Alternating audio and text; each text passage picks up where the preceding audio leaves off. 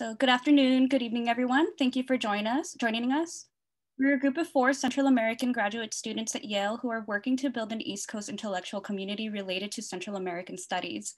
The newly founded Central American Studies Working Group at the moment includes myself, Nancy Escalante, Adriana Cerrón, Cristian Padilla Romero, and Katy Maldonado Dominguez. We want to establish some community guidelines before we begin. This will be a recorded event, so please turn off your cameras or change your name if you are not comfortable with it showing recording. I'm going to ask everyone except the speakers and hosts to mute their microphones to eliminate background noise. And I will personally be taking questions for the Q&A portion, so please send your questions directly and privately to me throughout the duration of the discussion, and I will moderate and share the questions during the chat. In the chat during the Q&A portion. And I will be changing my display name to Q&A so you all know to send those to me. And we hope that this will leave the chat open for a real-time discussion. As Central Americans in the diaspora within the US, we have made it to a place in which a number of us have the opportunity to research and write about our own stories, experiences, and histories. Our goal with this is to build community and intentionally foster a space that centers the voices and experience of Central American diaspora scholars in academia. So please be mindful of this when engaging in discussion and with questions. Today we'll be sharing space with some amazing people, including Suyapa Portillo and Maritza Cárdenas. Unfortunately, Stephen Osuna couldn't be with us today. Before we begin, we'd like to acknowledge the stolen Quinnipiac land on which Yale University stands, as well as the indigenous peoples and nations that have historically cared for and maintained the land, which we now call Connecticut, including the Mohegan, Mashantucket Pequot, Eastern Pequot, Scagatoki, Golden Hill Puget, Niantic, and other Algonquian-speaking people. It is important for us to recognize the violent history of settler colonialism and the ways it shapes our lives, scholarship, and advocacy. As scholars of migration, children of immigrants, or as migrants ourselves, we must be aware of the multiple and overlapping racial, class, and gendered hierarchies we are forced to cross and inhabit. To avoid reproducing indigenous erasure, we must understand our positions as displaced subjects on stolen lands. We hope today's discussions will allow us to engage in conversations that explore the complicated positions of Central Americans in the US. So with that, I'm gonna pass it along to Cristian, and he will be doing some further introductions. Hello, everyone. Thank you for coming. Yeah, my name is Cristian, and I'm one of the organizers for this event. We want to thank everyone for being here. I'm going to be introducing, unfortunately, only 2 of the speakers that were meant to be today. Stephen Osuna, Professor Stephen Osuna, had faced an emergency last night, which is carried over into today. So we're hoping everything's going well for him, but he won't be able to make it today. So he would be missed, of course. But we are going to have 2 magnificent people today, and I'm going to be doing the introductions for them both, which will be followed by some sort of guiding questions that will be done by Katy. So first we have Suyapa Portillo. Suyapa Portillo is currently is Associate Professor of Chicana Latina Studies, Transnational Studies at Pitzer College. She received her PhD in Latin American history from Cornell. Her research and teaching interests broadly include Central American history, Central American migration to the US, gender and labor in Central America and Latin America, LGBTI, Latino populations, and queer migrations in the Americas. Has a book coming out this year titled Roots of Resistance, which is out this spring, which is going to explore the history of the 1954 strike in Honduras, in the north coast of Honduras, and the US in Honduras, and the formation of a national labor movement. It will be centering the lives of agricultural banana workers through the use of heavy use of oral history. After the US-backed coup d'etat that destroyed democracy in 2009 in Honduras, Portillo worked with organizations in Honduras and the US to denounce the coup and organize transnational organizations and responses among the intellectual community, local immigrant organizations, and with embattled Hondurans on the ground defending their civil and political rights. She remains very active and involved and is committed to the scholarly and organizing circles which persevere in denouncing the coup and the human rights violations that are currently taking place in Honduras specifically. So we appreciate Suyapa, for being here with us. And then the second person we have is Maritza Cárdenas, who is an associate professor of English in the faculty affiliate for Latin American Studies, of the program in social, cultural, critical theory, and the Institute of LGBTQ Studies at the University of Arizona. Her research and teaching interests focus on US Central Americans, Latinx cultural productions, marginalized identities and subjectivities, disability studies, and transnational community formations. She is the author of Constituting Central American Americans, Transnational Identities in the Politics of Dislocation, published by Rutgers in 2018, which highlights the historical socio-political processes that have facilitated the construction of a pan-ethnic, transnational cultural identity, Central American identity to emerge in the US diaspora. Her work has been published in journals such as Studies in 20th and 21st Century Literature, Journal of Commonwealth of Postcolonial Studies, Symbolism, Oxford Encyclopedia of Latino Literature, and the Anthologies of Race and Contention in 21st Century US Media in 2016, as well as US Central Americans, Reconstructing Memory, Struggles, and Community Resistance, published in 2017. Her current research examines the interconnections between disability studies and Latinx studies, but by focusing on how disability discourse reinforces ideologies of race, gender, sexuality, and normalcy. And so with that, I'll pass it on to Kathy, who will start posing some of the guiding questions, which will then move on to the speakers today. Thank you. Hi, everyone. My name's Kathy. Can y'all hear me? Okay. We'll be sharing discussion questions with me and Adriana. I'll ask the first few set of questions. And I guess to reiterate, the goals of this event is mainly to put Central American scholars in the diaspora in conversation and talk about some of the main issues that are occurring in the isthmus and the responsibilities that we have as scholars, practitioners, members of this community. And this first panel is mainly, I guess, an introduction sort of, but to contextualize the field itself of Central American Studies. So the first few questions that I have for Maritza and Suyapa are about the field itself. And we're wondering, maybe we can start with Maritza.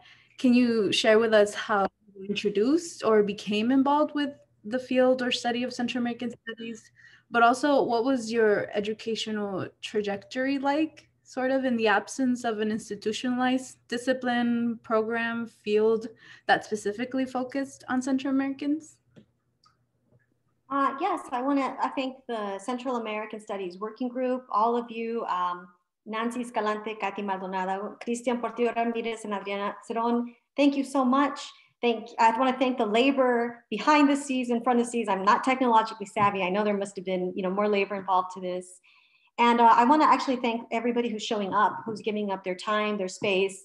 I know some of you worked, had class, fed your babies, put them to bed or not. And so I don't take you all for granted. Oh, how did I become involved? Well, I'm a daughter of an immigrant. My sister was born in El Salvador. I was born here.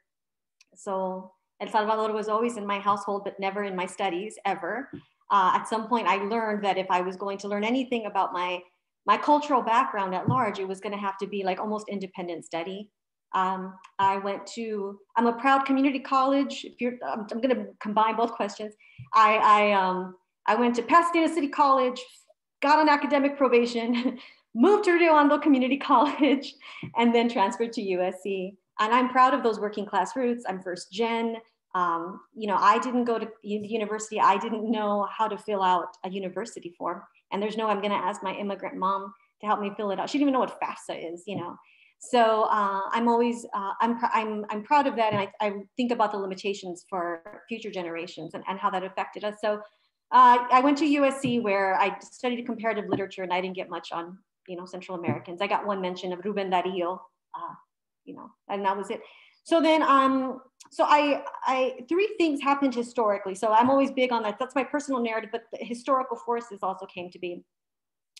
One of them was that I had a great mentor at Michigan, my first year there, John Gonzalez, and he gave me a copy of Ana Patricia Rodriguez's article that came out in 2001, Refugees of the South, US Central Americans in the Latino Imaginary. And I read that and I was like, wow, first there's references to Los Tigres del Norte. It was a very cultural studies take. So I'm like, you can study Central, you can write, you can do this, right? So she showed me that this was possible. So I remember that.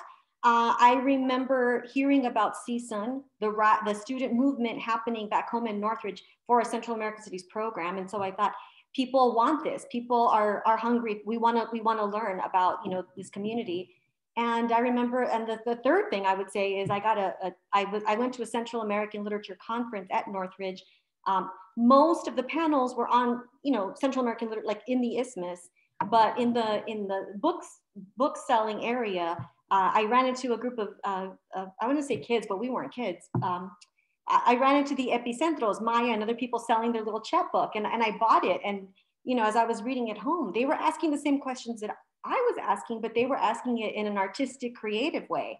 And so that told me that whether I would get a job or not, to go back to the education trajectory, you know, at the time, if you wanted to study Central America, you really went through Spanish departments. We were always seen as a Latin American issue. We really weren't seen, and this is this is 20 years ago. We weren't seen as a ethnic studies like group, at least not when I entered it. And so I remember thinking, I'm going to study this as part of my American culture PhD. And I realized that I may not get a job. And again, working class roots, I have a cosmetology license. It may not show. And I thought, well, if I can't get a job, I can still do hair. But I was going to do it no matter what. And so my trajectory was also to kind of eschew the traditional area. So I remember at the time, it was really big to kind of study, like use borderlands theory framework, migration. And I did diaspora studies. I wanted to read The Black Atlantic by Paul Gilroy. I wanted to do Stuart Hall. I wanted to do James Clifford. And so I think mine was unconventional, but also because no one really knew, there was no canon for Central American studies. So it was really scary, because you didn't know what you were doing, but it was also really freeing, and you could go about it any way that you wanted to. So yeah, I guess that's my narrative of how I came to be in the field. And so I think it's a little different, but it might not be. I want to hear Suyapa's story.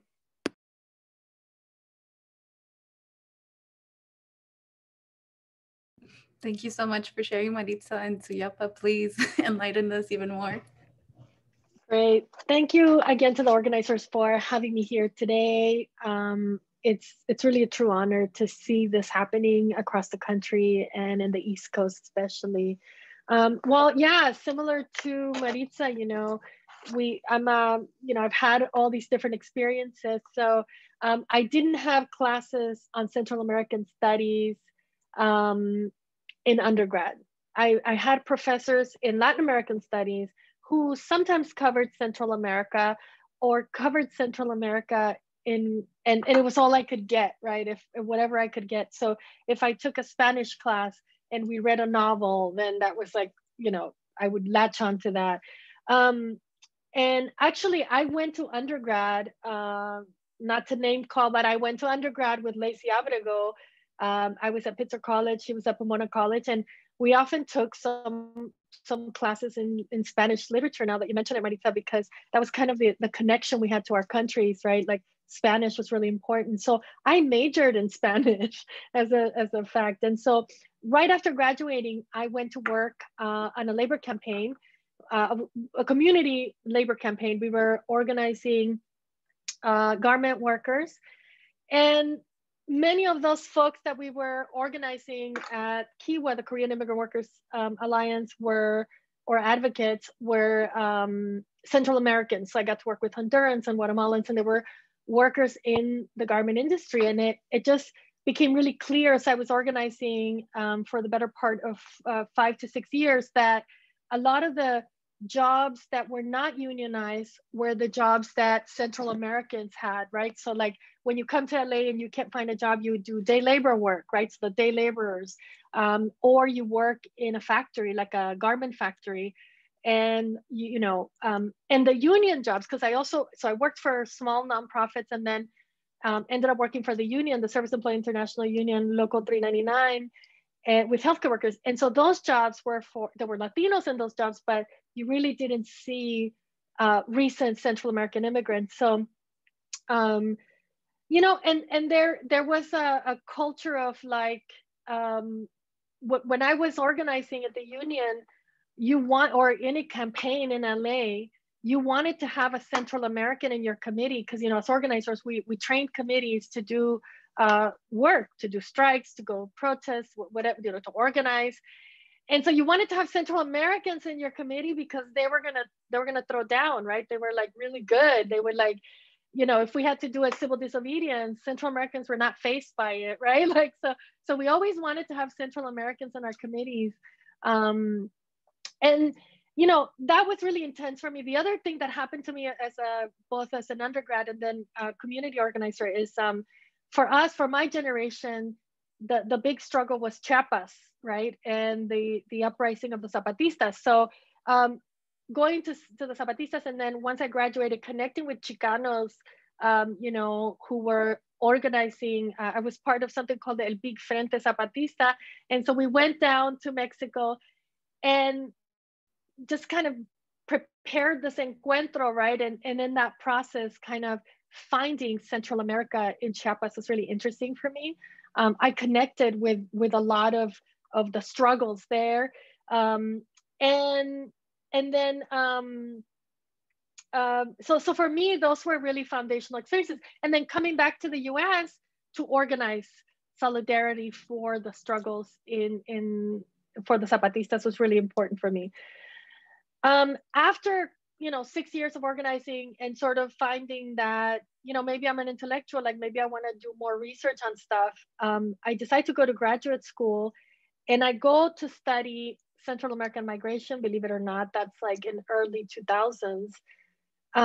But I went into a history program. I'm deeply in the humanities. I had studied Spanish, and, you know, I wanted to go into the humanities. And I go into a history program, which is where you can't be interdisciplinary in the same way that Maritza could do in American studies, for instance, or in ethnic studies. Now I get to do that. I couldn't. I had to choose, am I going to focus on Latin America, or am I going to focus on US Latino or US history? And so I had to make a decision that I wanted to really focus on the isthmus.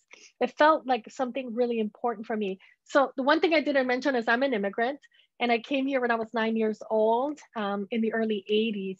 I had been detained with my mother, and I was under what was called INS at the time, the Immigration Naturalization Service. And that experience really profoundly shaped me, and it shaped me for a lot of reasons. One, being detained, it's like, you know, all kinds of trauma and PTSD and all that.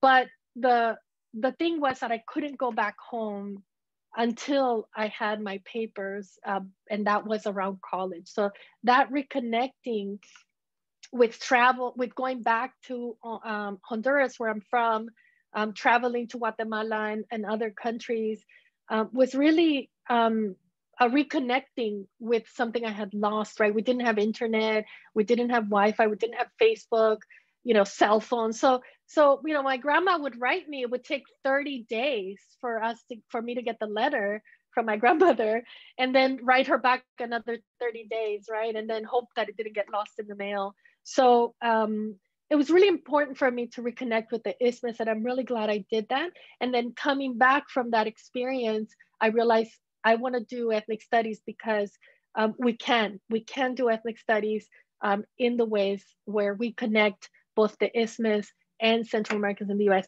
How to connect our experiences. So that's a little bit of how I came about, and coming back to ethnic studies, you know, I working at the Central American Studies program at Cal State Northridge, and then coming to Pitzer College in Chicano Latino Studies. I have found the space to study Central America in the ways that are important to me. Thank you so much. There's so much to unpack in both these little stories or trajectories. And I think we'll touch on a lot of these topics later on in the conversation. But Maritza, you mentioned that there wasn't a canon back then. And it's funny because the group here that we have, we consider both of you part of our little canon in Central American Studies. So I guess a little to ask you more about your own work and how that came about, how you came about the specific talk about that you research, and how that intervened within the field of Central American Studies, maybe how it was received, or anything that you can share about your work, because it's really amazing. And maybe we could start with Maritza too. I don't know, you know, back in my day, the canon was a bad thing. It was like white heterosexual dudes. I'm like, do I want to be a part of the canon? Oh, and this is being recorded, so I think I should be more mindful of how I frame that. It's been an honor to be in the canon. No, just kidding. So how does my work what interventions does it make? I always feel really I know this is like a very academic question. I prepare my students that they're going to get this. They have to write in their DISC proposal. They have to answer it in job interviews. But I always feel it's a little, I mean, so I'm aware of it. I always feel it's a little disingenuous or uncomfortable because I don't feel anything's entirely uniquely my own, right? Like there was emotional labor behind the scenes. There was ideas I was building on from other people. And so I don't even know, just because I put something out there, if it's made a difference, right? If there's if it's done anything to the field. But if you're asking me what I would hope, you know, that my work would do, is I really wanted people to sort of not take concepts and terms for granted. And I think I've wanted to question or interrogate terms that were used daily all the time, but never really had the time to be discussed. And the two terms were Central America and Central American, right? And I learned this in grad school as I was reading about Central American histories. I'm interdisciplinary, you're right, Suyapa, but you know, people knock on that. You're like, you're not good at anything, you know, you're all over the place. And so I'm a closeted historian, I love histories. And I remember having a conversation with my mom because, you know, my mom would tell me, like, I would be like, why aren't they including Panama and Belize? And my mom would be like, well, because, you know, they're not really like, and this is not a knock on my mom. This is, she's the, you know, the effect, the discursive effect of a history and an ideology. So this is not a knock on my mom. But she would be like, well, they're not like Central American, you know, you know. And I'm like, and then I had this very US perspective. I'm like, but look, the isthmus is like this, and they should be part of it. And I just thought, like, I think I'm asking the right questions here. Like, well, what constitutes Central America? Who came up with the criteria? I know there's no, and I'm not here to make it static. I'm not here to put a concrete definition on it, but clearly it's changing. And so what definition are people in the media using it, other scholars using it? When they're talking about Central America, how is it being used? And same thing with, by extension, Central American. Right. So I started thinking about, well, who is included in that term? I was thinking of just basic, like academic, like signifier, signified. When you see the word Central American, what images do you get? Right? What don't you get? And so I think you see some of those questions kind of emerge a little in my book because, you know, what I was wanting to be people to be mindful is that understanding of Central Americanists have been naturalized and it's been linked with mestizaje. And that's a problem, right? There's an almost unconscious cultural nationalism linked here. And the field has often excluded the voices of other ethno-racial communities and the example I gave earlier, spaces like Panama and Belize, because of these weird definitions like, well, culturally we're not, but who says so? So I'd like to think that one of the ways my work has contributed to that conversation is to really interrogate that a little further, because if we don't do that, we're going to keep perpetuating that erasure and that epistemic violence, right? So that's one of the things I'm hopeful, or I was hoping that the book would kind of do, is kind of just be like, look, when we talk about Central Americans at diaspora, we've been predominantly talking about mestizos, and that's not okay. Like that's the short end of it, right? The other thing I think is that other works hinted at identity, but never put that in the foreground. And I think when I was working on the book, I'm like, I want to talk about this. I want to talk about this identity because different people have told me that this identity doesn't exist or shouldn't exist, but I think it does kind of exist. And so what I mean when I say that is like the field of Latino studies at the time was very much like, look, you're either going to be Latino or now Latinx, right, Latina, or you're going to be Salvadoreña, Salvadoran American, but you're not picking, there's no alternative categories here. When it came to like ethno-national terms, you know, you could always be queer, but in terms of those terms, it was just very bifurcated, very dyadic. And I'm like, I'm seeing a whole bunch of people everywhere using Central America. And so I really wanted to focus on how that came to be, right? What was the context behind that? Some scholars were claiming that we had no identity politics. Some were claiming that it was just a purely diasporic invention, that no one in Central America uses the category of Central American.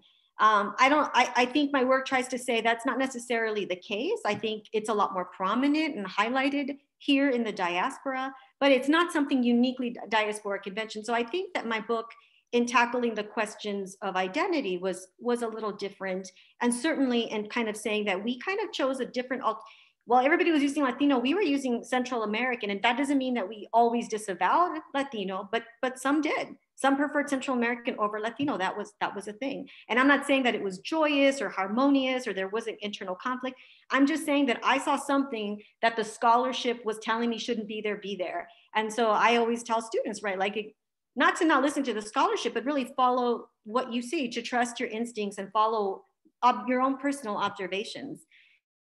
The other thing that I hoped I would do is to make a case that not all subjectivities have to always already be hybrid or a border subjectivity, and I think this is building again from an essay that Arturo Arias wrote a long time ago. And the way he talked about Central Americans in the US, he kind of said they weren't, I think the term was like that they don't have an advanced hybridity. Like he was one of the first people that didn't talk about them as always already hybrid, though he doesn't go far enough to say subalternity.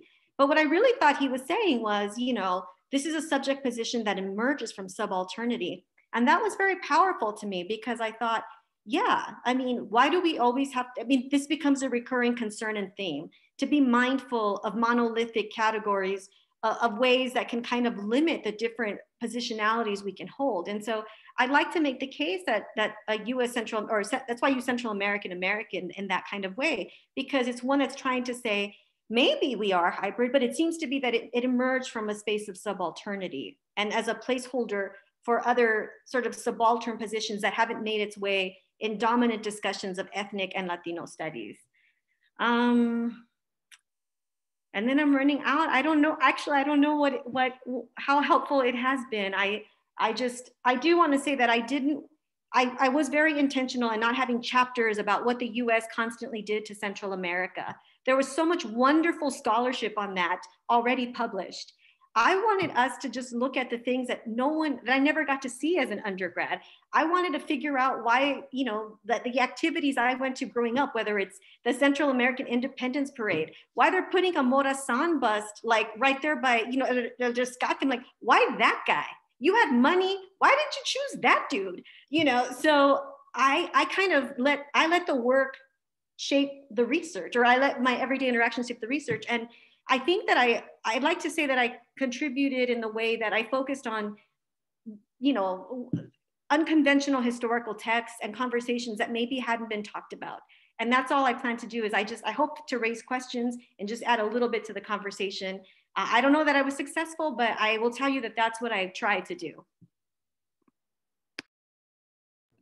Thank you. I personally think you were very successful. I very much like your book. Okay, so yeah, but now too, because I'm really excited to hear you too. Okay.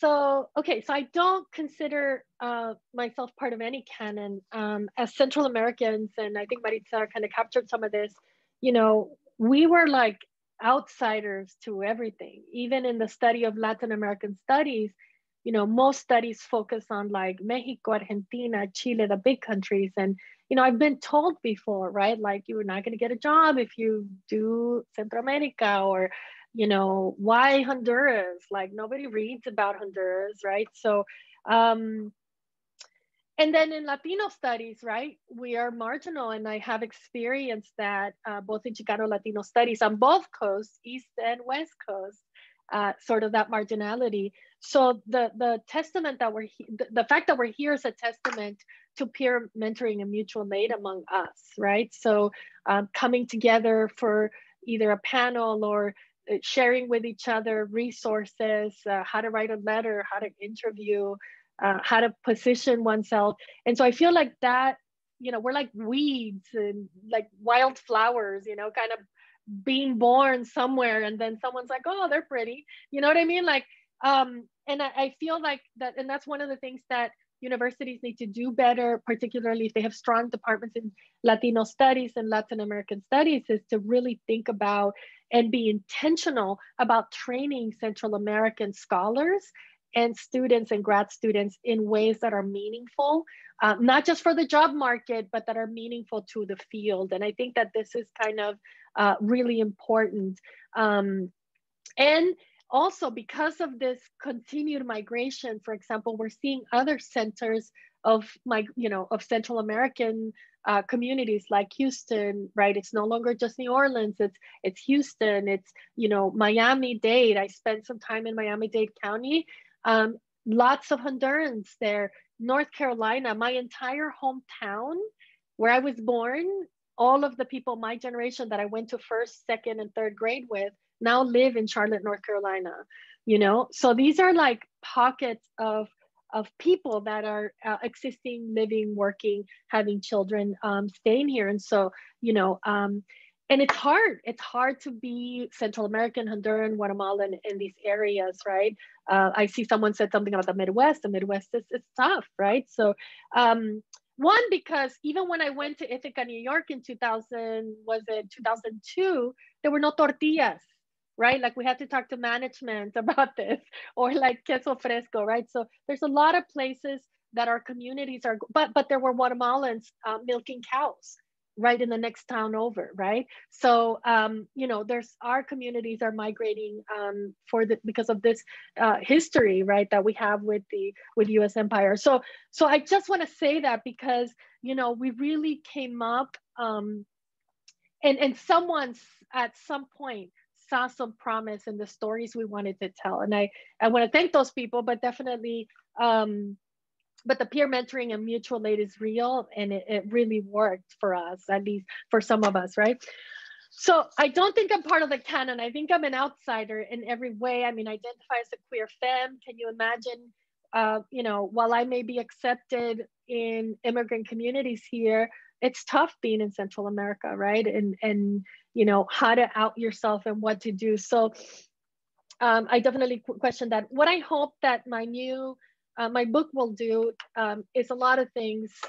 Obviously, I couldn't put everything there, but I agree with Maritza. Like we're all very focused on this, on debunking mestizaje for when we think about Central America and really all of Latin America, right? And in the book, I'm a historian, so I look back at the relationship that Honduras, the elite in Honduras had with both the banana companies, but also the US, right? And the construction of this, what Darío Uraque calls the Indo-Hispanic past, right? This mythical idea. And I grew up in Copan, just a few hours from the great Mayan city. My hometown in Copan has, escalinatas and temples, the Mayan temples. The entire region is littered with Mayan temples. We grew up with Mayan customs, in funerals and birthdays, food, right? All these different things in my own upbringing, right? And so we're raised and we think, right, as light-skinned Central Americans, right, that this erroneous history about indigenous people, right, that they lived and they're not here anymore, but they are, and then the class issues surface, right? You see the way indigenous people are treated and everything like that. So I wanted to look at that in the context of the banana workers, because, and again, same as Maritza, it spoke to me. I'm going to be really honest with you. I went to Honduras to write about the history of the Communist Party and the left. When I went, there, like, I don't know if that was in my proposal, but it was in my head when I went there, because growing up in Los Angeles, so many Guatemalans and Central Americans, and everybody's like, oh yeah, but Honduras, Honduras, like, se vendió, right? Honduras was the airport to the United States. And it's true, right? The Honduran government aided in the killing and assassination of and assisted the Contras and torture and like things that we haven't even discovered yet, right? But I really think that the one thing we don't know is that there's a long history of resistance and people like, you know, I'm wearing the Berta Cáceres shirt made by a Honduran, of course. And you know, Berta fought with the FMLN in El Salvador. Like, that's how close the countries are. And many of the folks that I interviewed ended up fighting with the FSLN in Nicaragua, and having, you know, there was a solidarity in the region, right? But when I got there, I didn't see that necessarily, right? Those were the clandestine stories that are really hard to tell if you're not an insider in the culture there. So lots of times, what I did see was everyday life.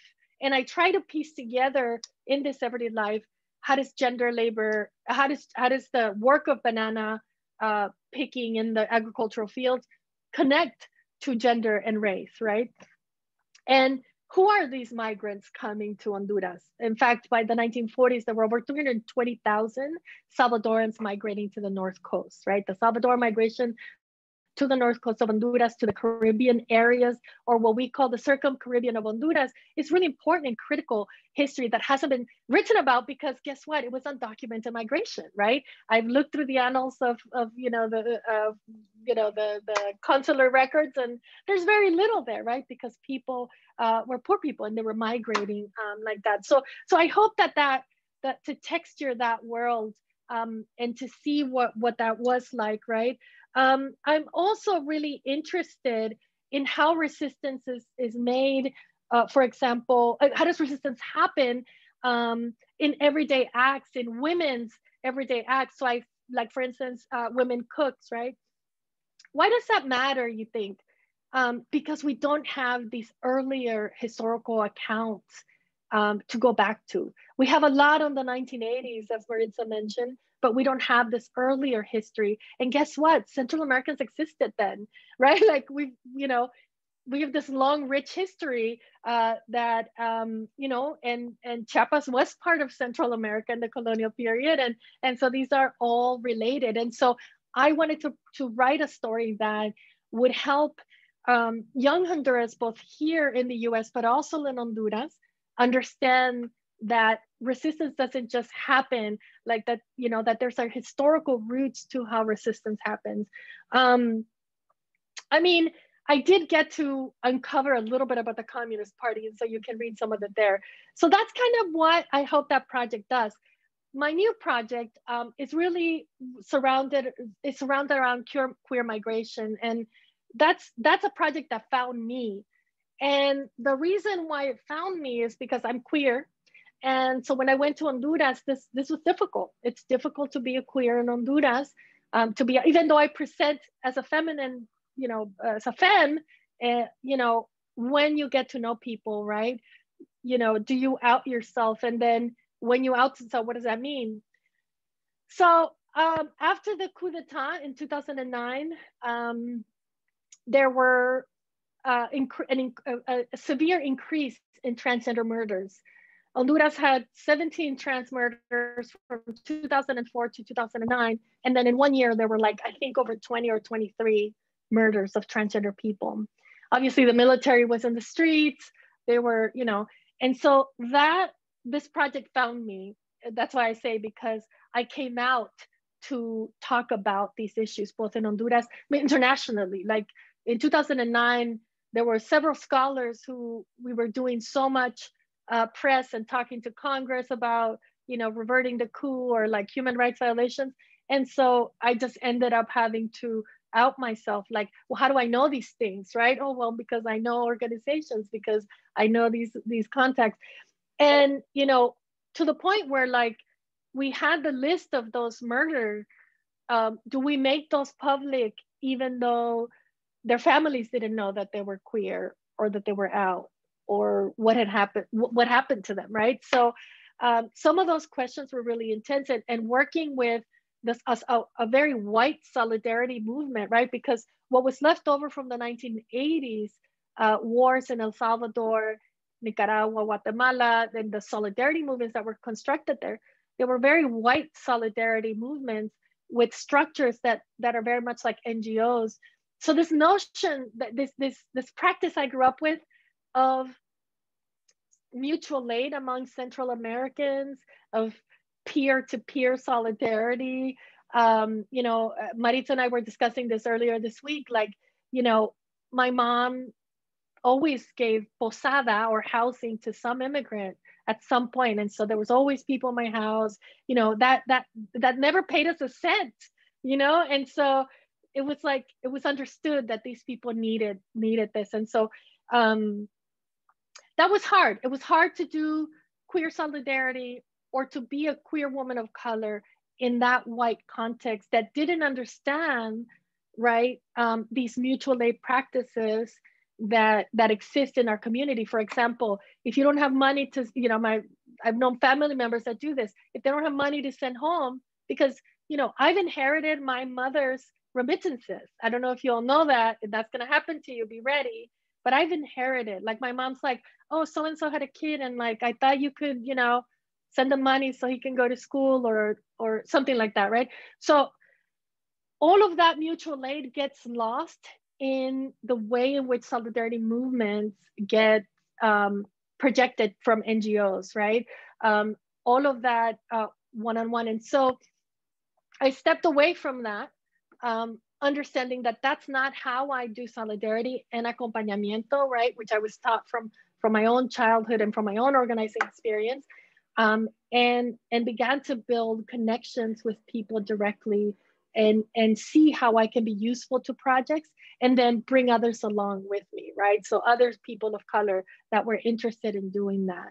And I think that that's been sort of a really powerful process for me, because always trying to build collectives. I mean, if I, you know, because collectives that we build are hard to sustain, because, you know, there's no funding, there's no someone reminding you about meetings, or, you know, it really has to come from deep personal collective.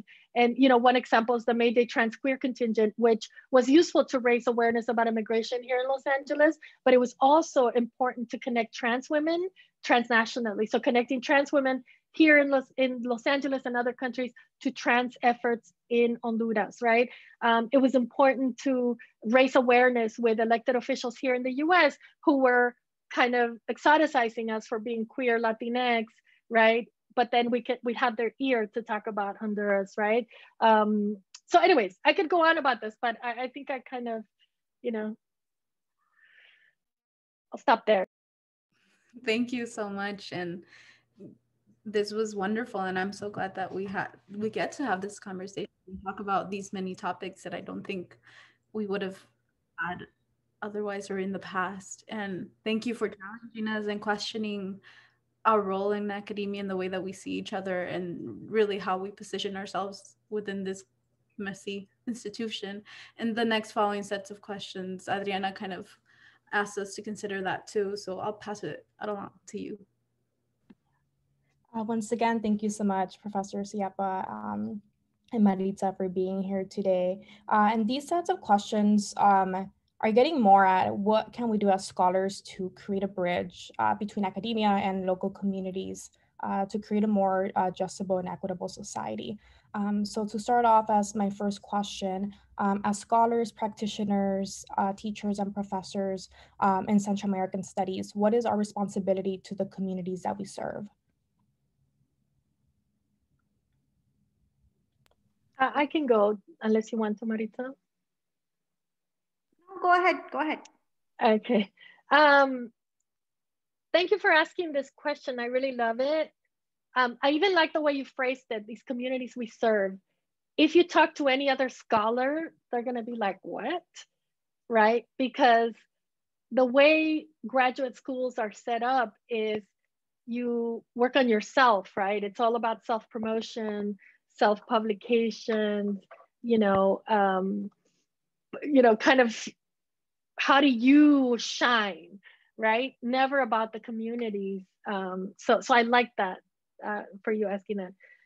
Listen, I have a kind of a long answer, but I'm gonna try to keep it down. So the title of this talk was, Central American crisis and how to make sense of it, right? And I was reflecting on that, and I get a little bit triggered by the word crisis. And the reason is because when we think about Central American crisis, do we refer to what's going on in Central America right now? Do we refer to what's going on in the US-Mexico border, right?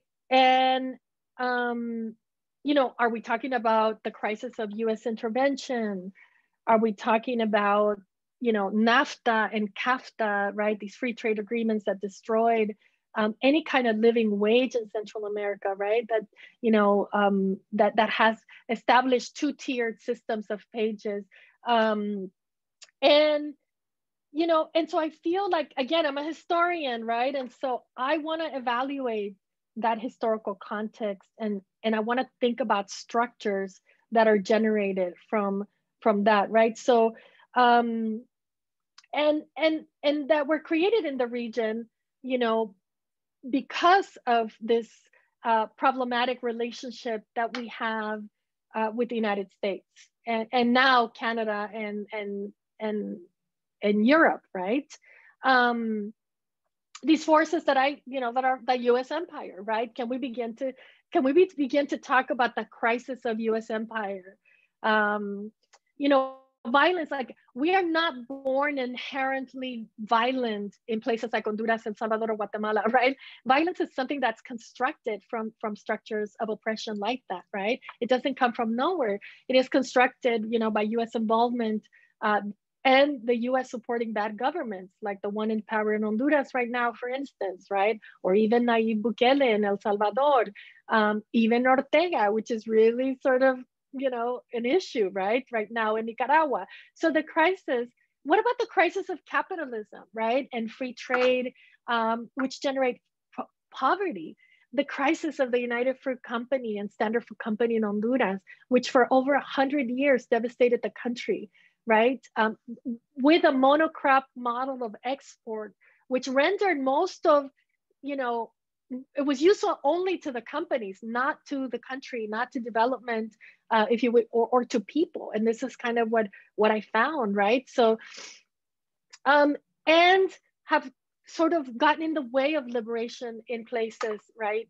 You know, like in El Salvador and Guatemala and Nicaragua, right? So the crisis of capitalism and US intervention are things I want to talk about, because it doesn't mean that talking about that we disconnect from Central Americans in the US.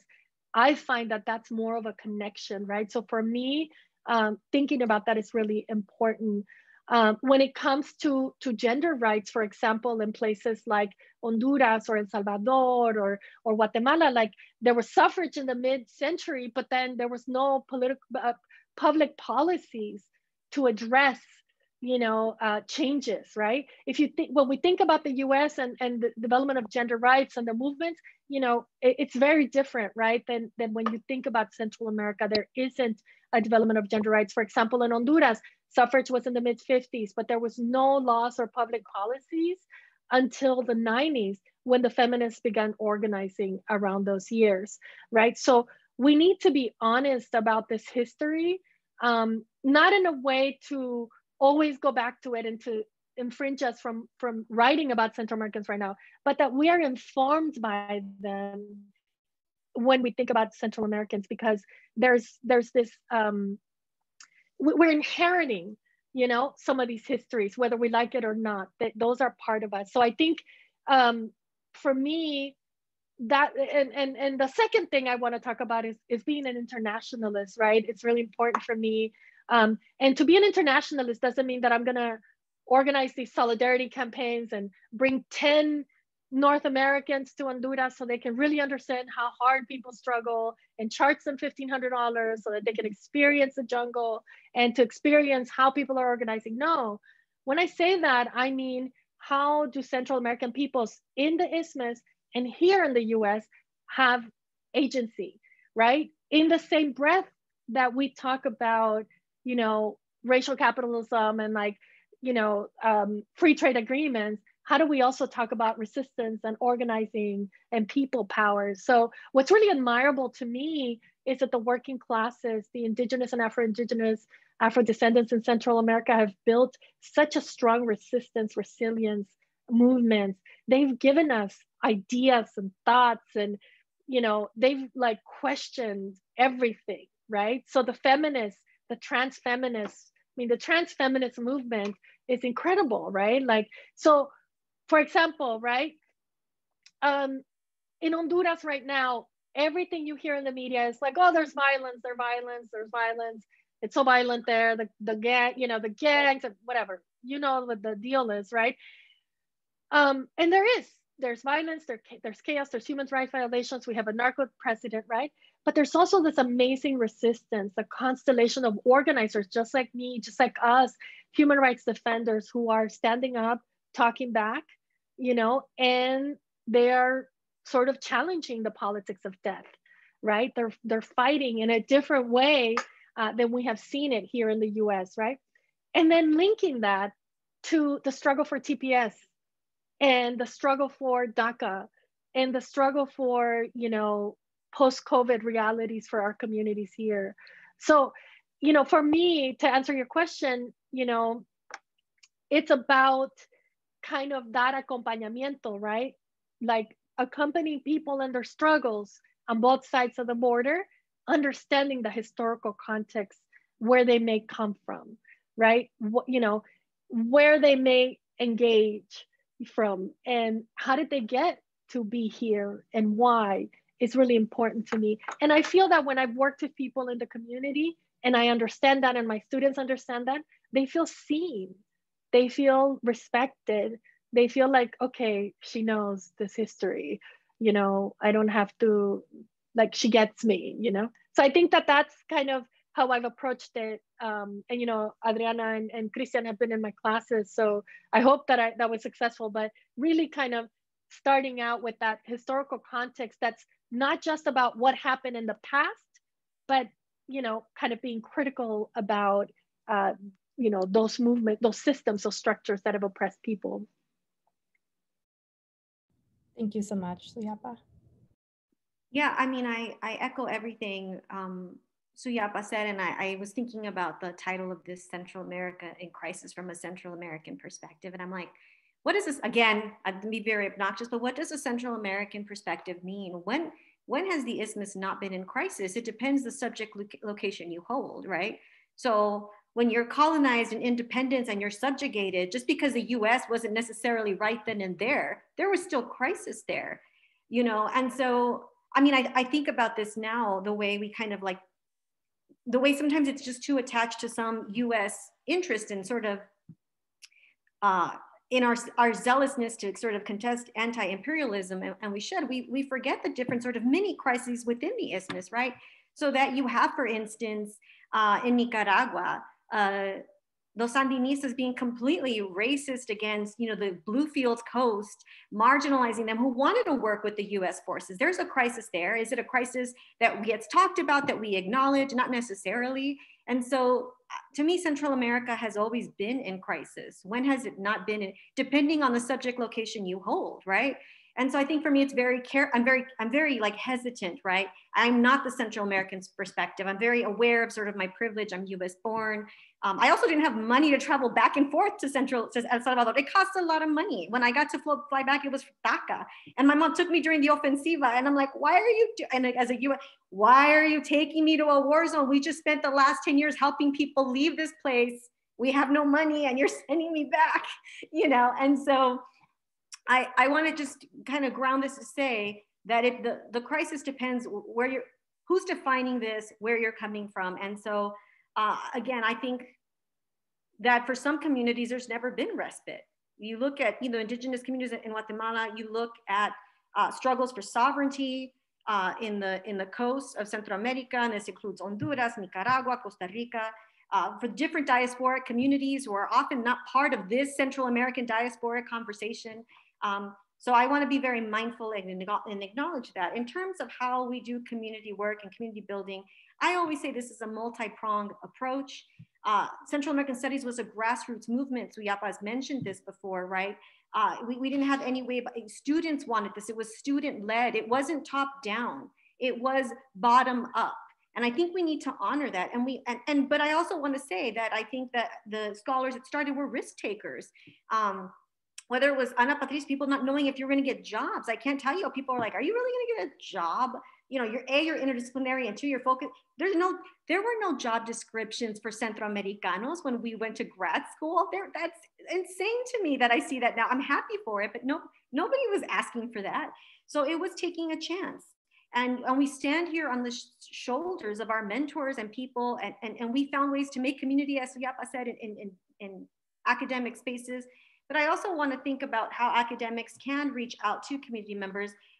Those of you that are I'm a more humanities oriented, but I know some humanities people that do this. You can be experts and testify for asylum cases, right? Like, there's tangible, concrete skills that we have. We can help people fill out forms, because we can help them with literature. So there's concrete, everyday things that we can do. It's the way we approach teaching and pedagogy. This sounds romantic. I know I'm going to sound super old with this. But some part of me feels like there's consciousness raising in that, that when I teach you something about, when you read about the horrors of crossing Mexico and the violence, you cannot unsee that. When I talk about, when we do Rigoberta Menchú, and there's a chapter where she picks up and this is trigger warning for a lot of people here, and I should have trigger warning before, and I do apologize. But this is real trigger warning, and this comes from my own household. The dismembered bodies of a friend that she had, right? And she puts them together, I think it's in a basket. It forces us to reconcile with the US-sponsored violence, but the continuous, I call this epistemic violence, as Latinos in Guatemala still deny the Mayan genocide to this day, right? So our work is not done. And so the space of the class is consciousness raising, and we hope to make those bridges, right, to the community. We can't let them forget, because these are the same genocide deniers over there and we all, want to find spaces of belonging here. But that space of belonging, as much as we want it, we need to problematize it. It's not, we cannot have, if we want to have these conversations about honesty and solidarity, we have to sort of acknowledge the places that we come from, the privilege that we occupy. I have no problem doing with this. And again, the other thing we can do is encouraging students to write about what they know. And I really get really uncomfortable about, like, I remember being at USC and they'd be like, we want you to do community service, right? And like, go to the poor neighborhoods to write about your communities. And I'm like, I live there. Like, what? I live there. You don't have, I drive down the 5 freeway and I get up and I live in that poor community, And so this sort of extractive politics of intellect, oh, let's go feel good, this liberal, like, let's feel good. We spend our one day. That, I'm very scared of that. And I see that a lot in like a liberal form of teaching of multiculturalism. And I want to push back against that. Like, I want people to work with communities, I do, but it has to be in a respectful way. And I think one of the ways we start that is just by telling our students, our working class students, first gen, to write from what they know. I have said this in other spaces, and I'll say this again. The personal is political and it's epistemological, right? We all can sort of do this. People don't validate that, but I want you to validate it. I mean, there is a risk when you put your personal, life on there. People are going to scrutinize it. If it's part of discourse, they're going to take a shot at it, and you have to be prepared for that. But I think we encourage and mentoring, and we have to find ways to mentor. And we're not. Let me just say, if my students are here, I am not always at my best in mentoring. It's tough. It's challenging. A lot for us is to unshake abusive practices that we learned, but we're told, like, this is what good academics do. If you care about your students, you have to do this. A lot of it is unlearning things that you were taught. And I can go into the psychology of even family dynamics here of trauma and abuse, but I won't. But we do our best. And if anyone sends me an email, I will respond. Maybe not always on time. Maybe I'm a little late. But I wanted to encourage you and to say, whatever your instincts are, you follow that.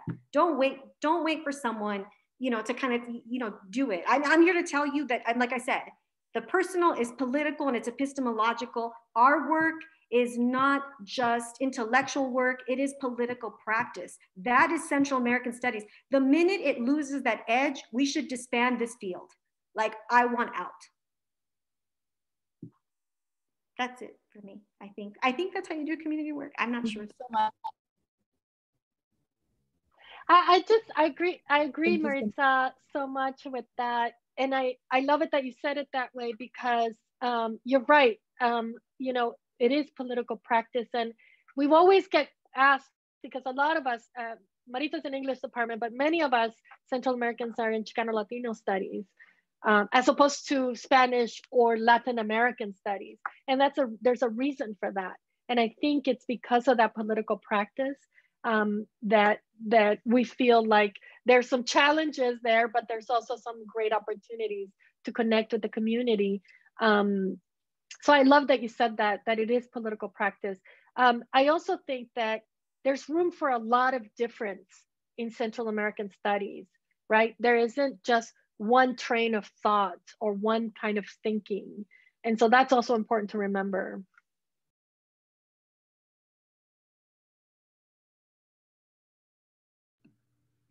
Thank you so much. I think Adriana's frozen, but we have one last question, and you can tackle it with however much you want or however little. But I think our last question is, what do you envision in terms of future directions for this field, both in research-wise, but also ethically and with our responsibilities and our methods? And what is the future, I guess, for this field? And I think Cárdenas, you started to talk about this too, and how we should disband.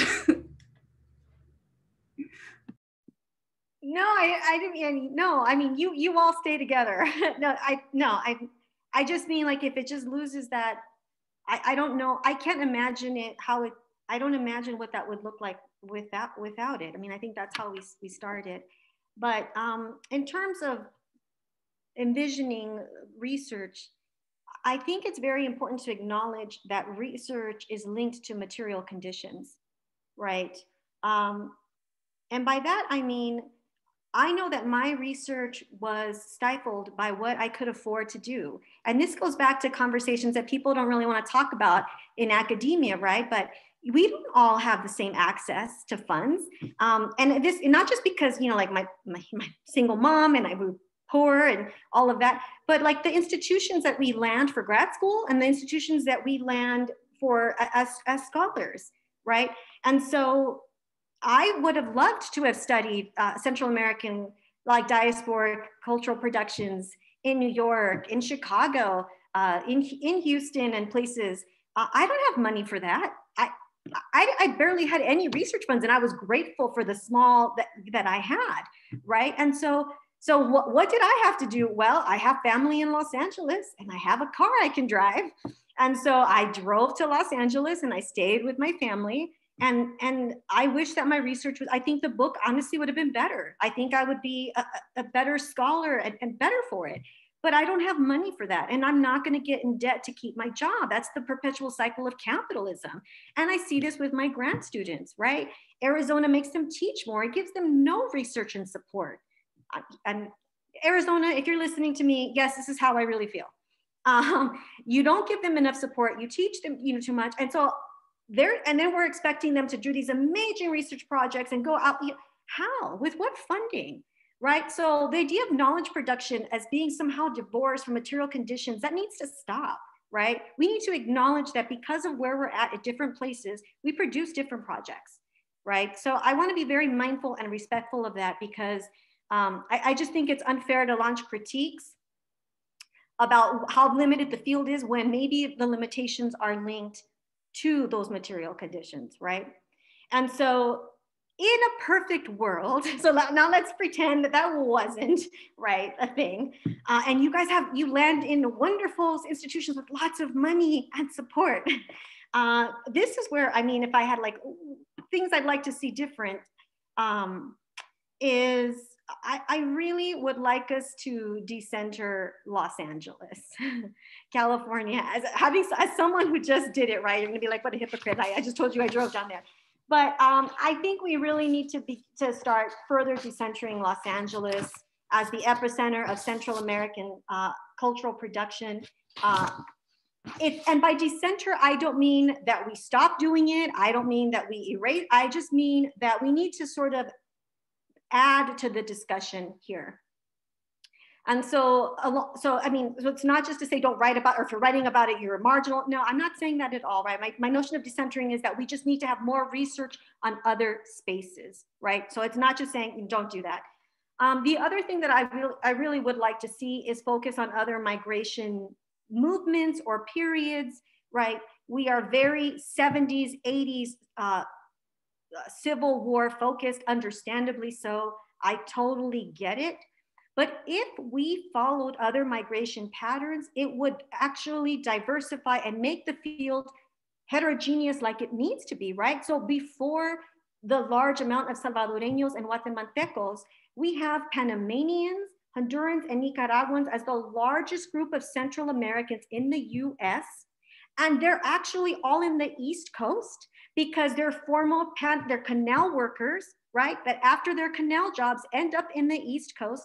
So look at the rich intellectual history we could have done if we would get a little bit, not past the war, but if we just start looking at other periods of time, we would see the rich sort of, they're the founding sort of ethnic communities in New York for other Black communities and other Black solidarity movements and projects in New York. And yet this doesn't really come up. And I know there's promising scholars that are doing this work. Shout out to those of you. I'm not on social media. I'm not as clever. I'm reading stuff little by little, but I do know that I do know that just from history, right? Like, think about it. The canal, the Marines in Nicaragua, and United Fruit Company Honduras all led to different migration periods. So Los Angeles is the focus because we're so focused on the civil wars. If we can move and start amplifying and looking at other periods, we're going to get to other parts of the US, right? We're going to see what it looks like on the East Coast, on the Midwest, in the South, in the global South, right? So I'd like to see a focus on that. And so in that saying that, like, you know, the cautionary tale that sometimes it feels like it's very Salvadoran centric and mestizo centric, right? So to go this thing that it feels like it's Salvadorans were producing, and there's, hey, I'm Salvadoreña, where's my mom? Shout out to Wanakas out there in the house. But the discussion has been, it has been just production volume seems to be a lot of focus on Guatemalans and Salvadoreños, a focus on indigenous communities, Afro Central Americans, Black Central Americans. I don't know why they're not part of the discussion. I want to acknowledge here grad students that I've met, Nicole Ramsey, who's doing wonderful work in Belize. I want to acknowledge Alicia Ivan Estrada, who has been working on the Mayan diaspora for 20 years now. One of the first people that I've known was so critical of mestizaje and Central Americanist link with mestizaje, who is not recognized. So I think also citational politics reading, I mean, taking the time to read about not just that west part of Central America, please start reading about the stuff and get past, you know, even the Salvadoran dominant narratives, you know, that aquí no había mucha comunidad negra, you know, my mom, this horrific mestizo nationalism. No, Blackness is everywhere in Central America, but Blackness is always constantly disavowed. That is the one thing I've discovered. So let's just have those honest discussions about race, like up in front, not tap dance about that. I'd love to see more of that. Like let's do it. The wonderful work of Suyapa is already going to address one of my other envisioning things, more focused on gender and sexuality and trans movement. There was nothing like that in grad school. How powerful. I would love to read Suyapa's book, you know, like people want to be seen. Again, I go back to people, and there's a need. My student Ruben is also working on this. I'm just excited for the future work that's coming out. And the last thing I want to say, and this hits home, and this goes back to the personal, is I don't see discussions about disability and Central American studies. It is the subaltern place. And I don't know, and you guys can ask me more in Q&A, I don't know how anyone talks about migration or anyone talks about Central America without focusing on disability studies, right? If you think about just physical disabilities that happen along the migrant trail, if you think about it from a mental health perspective of PTSD, trauma, and violence, there is no way you can tell me that we're not dealing with issues of disability in our communities. And yet no one is really getting there and writing about it in ways that we need to have. I mean, I'm not saying that no one has done it for any of these. I'm just saying we need more of it, right? And we need it not to be marginalized.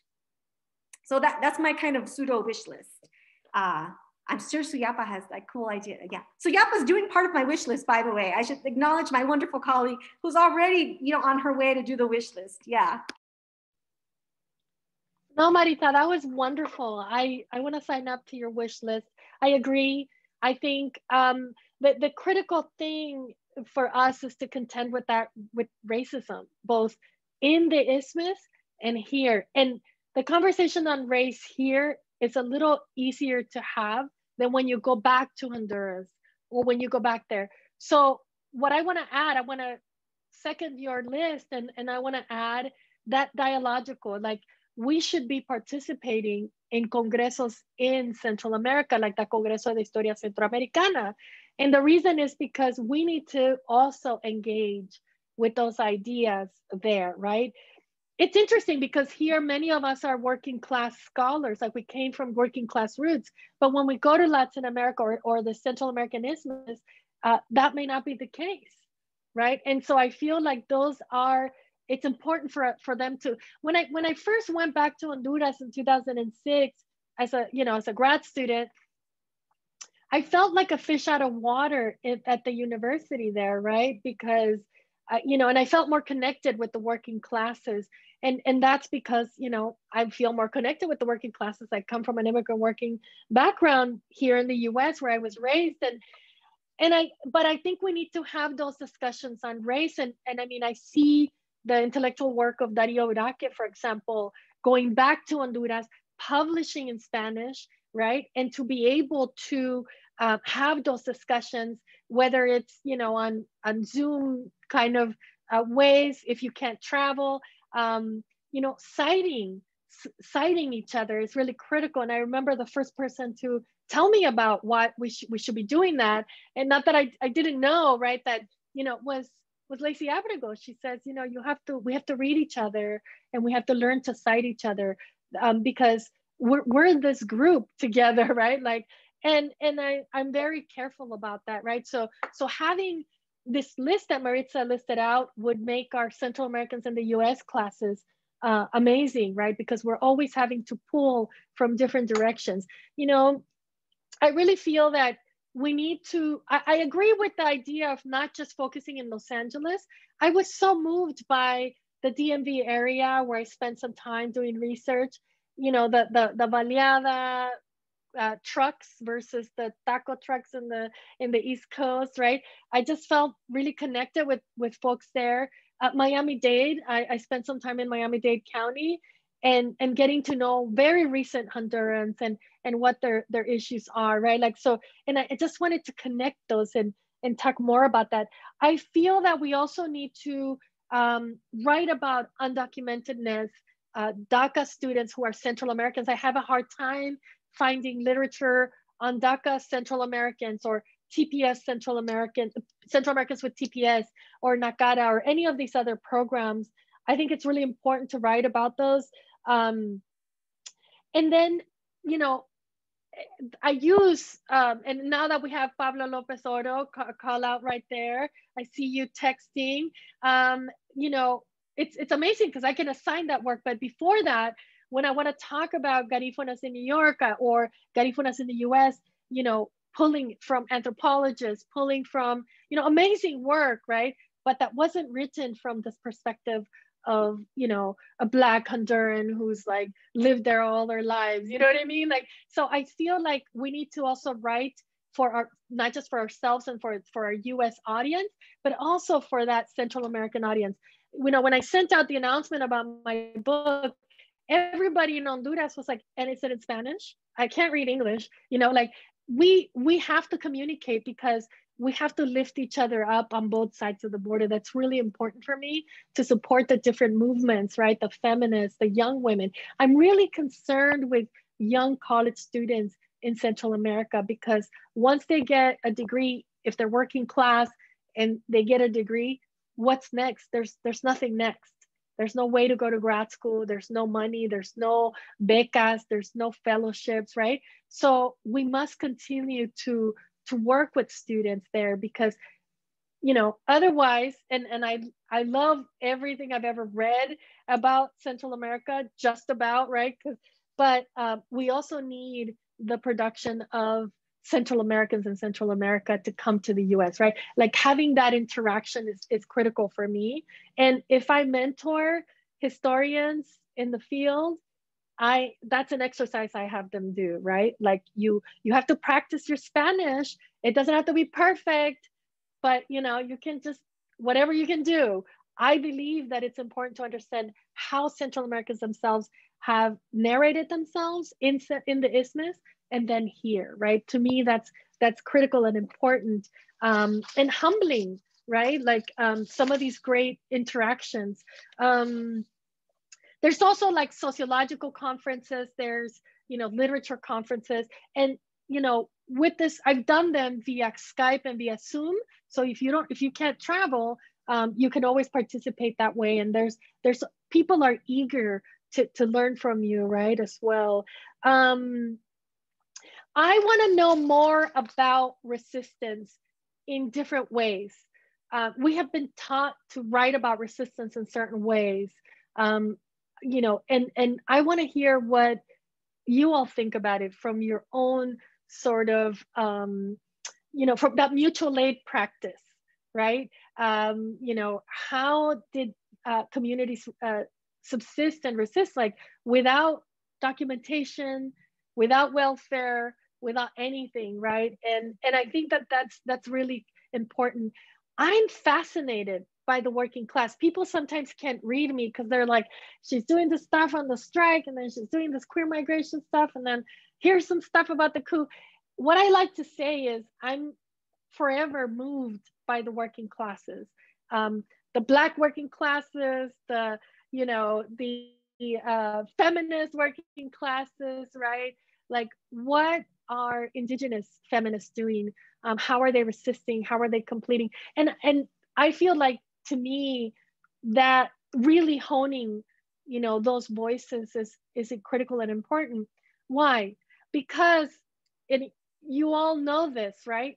The way we are presented and the way we are talked about in the media is as victims.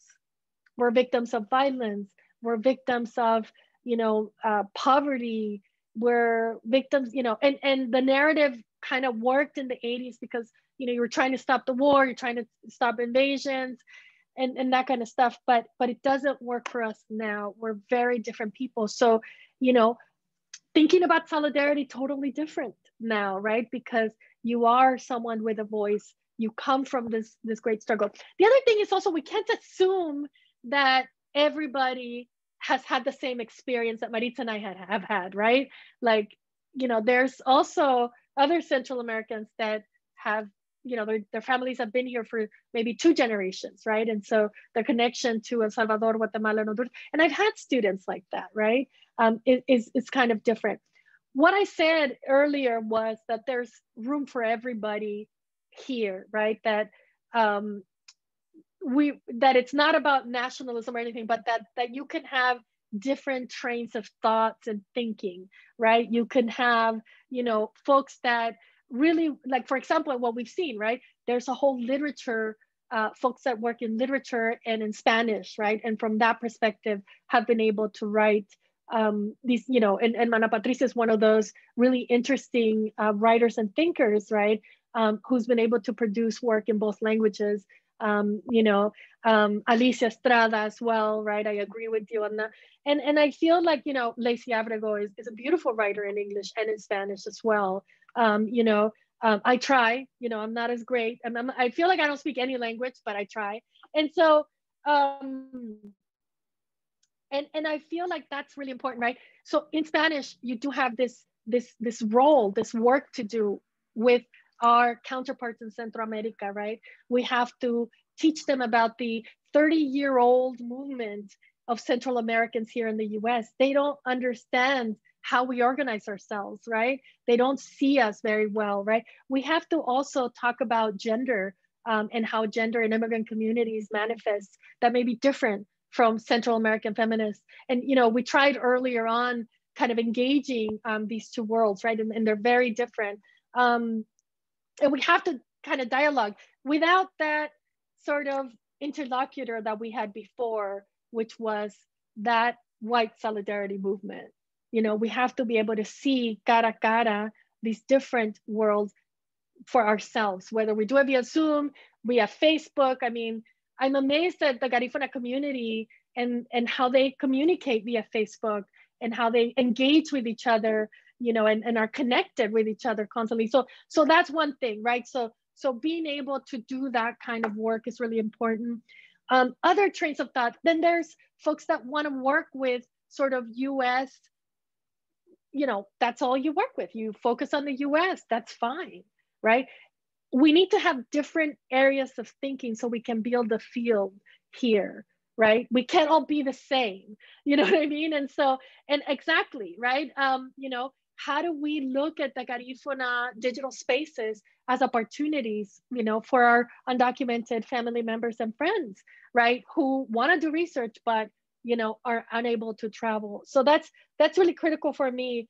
And then race, ethnicity, class.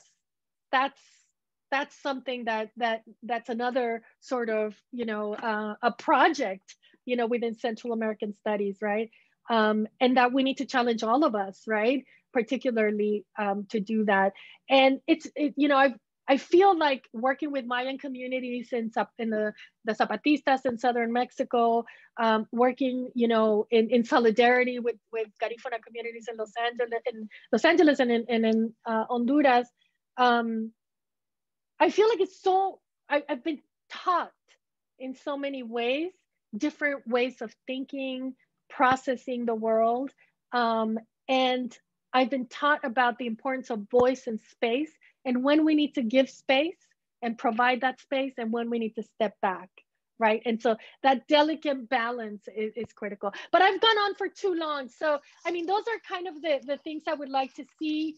I really do feel that we are capable of building our very own forms of solidarity and mutual aid that reflect who and where we come from versus what we think is going to be effective with the US Congress, or what's going to be effective with, you know, getting funding or anything like that. Listen, we sell tamales sometimes to send money home. I know many of your mothers have done this, right?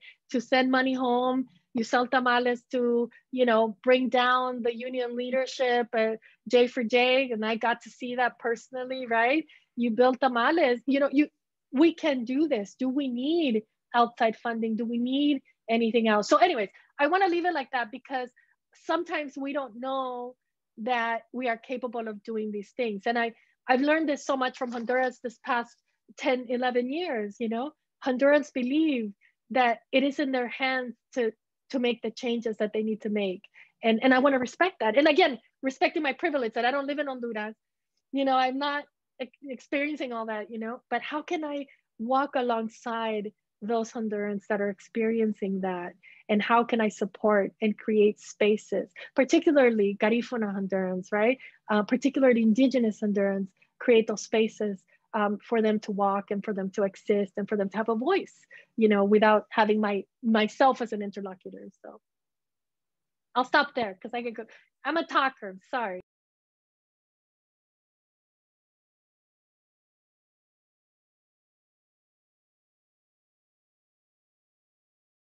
Thank you so much.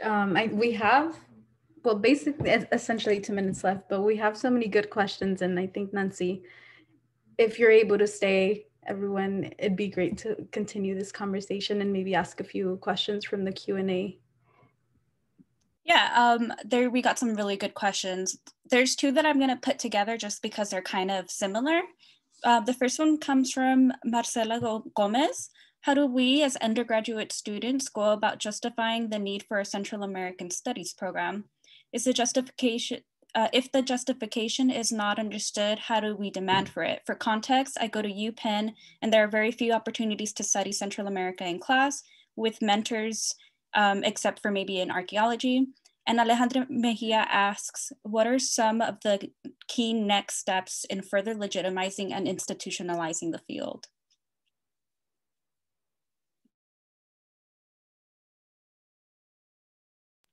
These are like action questions. I like this.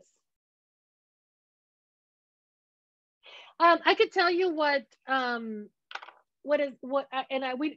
know if there's anyone here from UCLA, right, that can speak to this, or Northridge. The key for undergraduate students, Marcela, is to come together and talk about what you want to see. And I feel like if you're able to build a petition and have those meetings with whether the chairs, the deans, but it's about getting other students involved and having those discussions, doing what, for example, students here at Yale are doing, which is kind of having working groups, about organizing, as Kristen says, right? And having those discussions and figuring out what is it that you want to learn more. I could tell you, and I think it's okay, my chair wouldn't be upset, but students in our university do come to us and want to see more Afro-Indigenous discussions in classes, for instance, right? They want to decenter, the studies so that we include the Circum-Caribbean as well as the Central American isthmus, not just Chicanos in the US. They want to see more immigration. And so students come, right, organized in a way, you can't go alone, right, and create something important. I like the way that, I like the bringing us together for discussions like this, maybe even more down to earth and just kind of a dialogue among people. And don't be afraid to organize the community. So I don't know what you have at UPenn, but here or in New York, or if you're in, a big city, finding out those community organizations. I know that the Central American Studies program at CSUN got started with community organizations, right? Carecen, and other groups that were really important. So yeah, it's about organizing, bringing people together, having the conversation, and not going at it alone. So I'll just add to, yeah, and to go back to some of the things that Suyapa said, is, solidarity. Look at the other sort of communities and student groups that are on campus. Don't assume that if you see, for instance, a different group, that they're not talking about Centroamericanos there. They might be, but you just don't know, because it's not under the banner. Remember, there's no racial category or or even language, right? Spanish is not the language of Central America, right? There's multiple languages spoken there. So, I mean, it might be that Central America is on your campus, but you're thinking of it from a very particular kind of way that you don't see. But if you explore that campus, you might. And to echo what Suyapa said, organize, yes. Pick, if you have open topics to write about as an undergrad class, write about Central America. You will educate your faculty, your TAs along the way, but they might get an interest in that too. They might, if enough of you start writing about it, they're like, I have, these. So, I mean, there's tangible things that you can do, right? And so we always feel disempowered, but we're not always so. And, this goes back to Suyapa's need to not only find the ways that you're oppressed and a victim, but always the resistance that we push back. That's one thing we're constantly saying. So if they want you to have an open topic, you write about Central America, you write about whatever it is that you want. So organize, look at other groups. And when you have the opportunity, you focus on that, and you'll be educating people along the way. And you might be like, I wrote a paper on that too. So those are, and yes, reaching out to local organizations and groups is a really good idea. I think POC allies are critical. I know, and I don't want to speak for the Central American students at Claremont, but there are Dominicans who go to that meeting. There's other folks who may see themselves reflected or who want to be in solidarity. I've often had Chicano students who are like, I want to study Central America.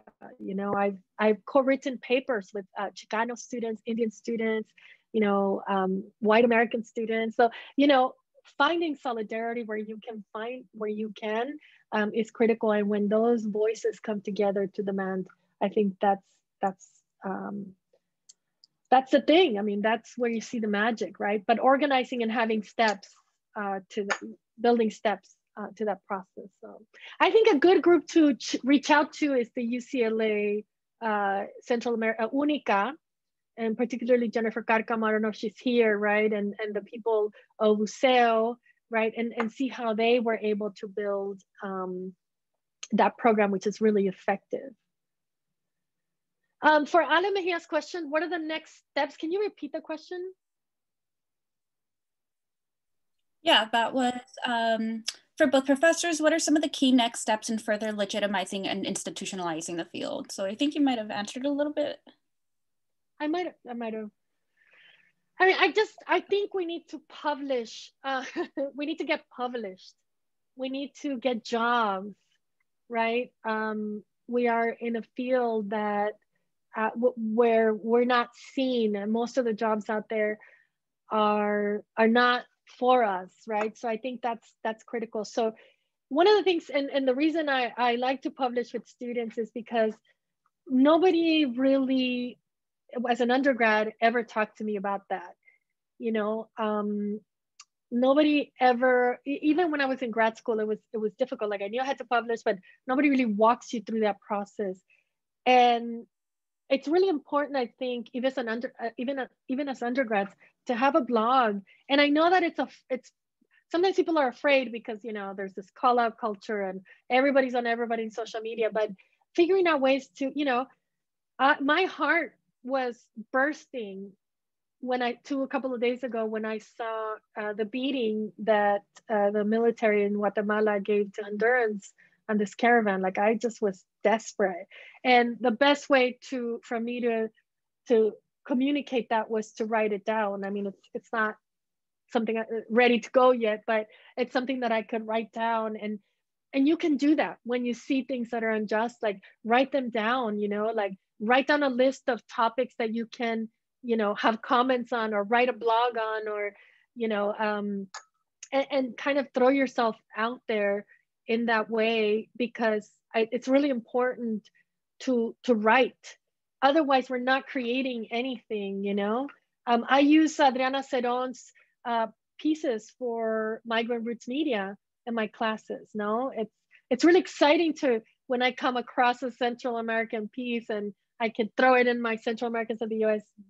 you know, syllabus, and talk about, you know, who undergrads are. So, and it, you know, I assign undergrad writing as well. So we need to write, we need to think, we need to put it out there. We need to be in community that way, as well as going to conferences or like just as Twitter. Like instead of writing that tweet or that Facebook post that took you all fucking night, write an op-ed, you know, instead of posting about something, make it something where your train of thought gets out there. And you know what? If you make mistakes or if people challenge you, you know, that's a learning process as well, right? Real quickly, I'm really ambivalent. Like I don't need you to the pragmatic working class girls. Like, yes, we need to institutionalize. We need to create jobs. I want students that go through the process to be able to teach the conscious, all the things that we said. And the other part of me is like, I don't need you to legitimize me. I was going to do this whether you wanted me to or not. It wasn't going to stop me. I would have read it on my own time. So the word legitimizing is kind of odd for me. I don't need to be legit, you know. But I understand the need to create more jobs, and I do see this as just not so not insular to academics. What Suyapa said is right. Like we need you all to write, and not just write in an academic way. We need people to create. I am inspired by the artists that are out there, and you all are artists in your way. Like I don't have social media. I don't, like I've always said this, but Victor, who was here at one point, he does this wonderful artwork about the Central American diaspora. He is an artist. I think we support each other by writing about each other. I think that I don't know about legitimacy, but we can create institutional spaces and work for each other. I think this is how we help each other out. So writing about, people that are unknown, when I was writing about the epicenter, I wasn't writing about Ruben Dario. I wasn't writing about someone prominent. I was writing about, a group of other sort of basically my peers who I thought had something to say. So again, I don't know about legitimizing, but I do think, the common answer is yes, write articles, write books, get published, get tenure, all of that will help, because you can mentor, you can write letters for jobs, you can write letters for promotion and tenure. That's legit. That's a way we help each other on the field, but also just write art, produce, and don't be boggled down by what we think it should be. And the rest of us need to step up and put a spotlight on that and put that in the production cycle, is what I would say.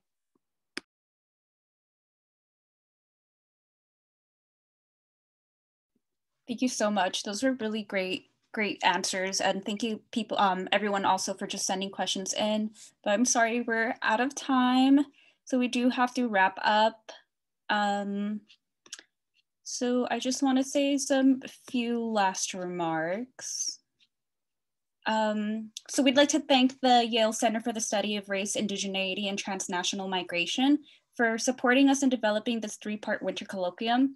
We hope today's panel provided context for the trajectory of the field and to help establish meaningful engagement between Central American studies and events in the isthmus.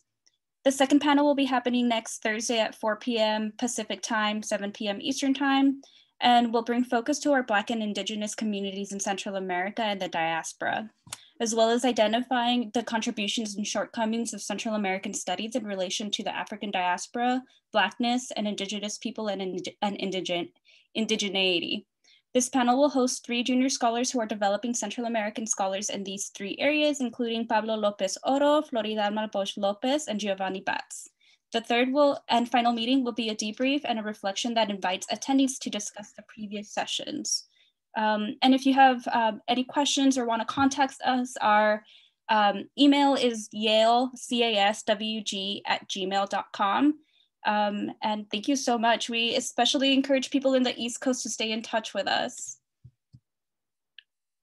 Oh yeah, sorry, the recording. Yes, we will make a recording available. We're still figuring out logistics on how to upload it and everything, but we want to have it available maybe by this weekend so people who missed this session can watch it before the next session. So look out for that recording in your emails. All right, thank you everyone. Thank you Maritza, thank you Suyapa.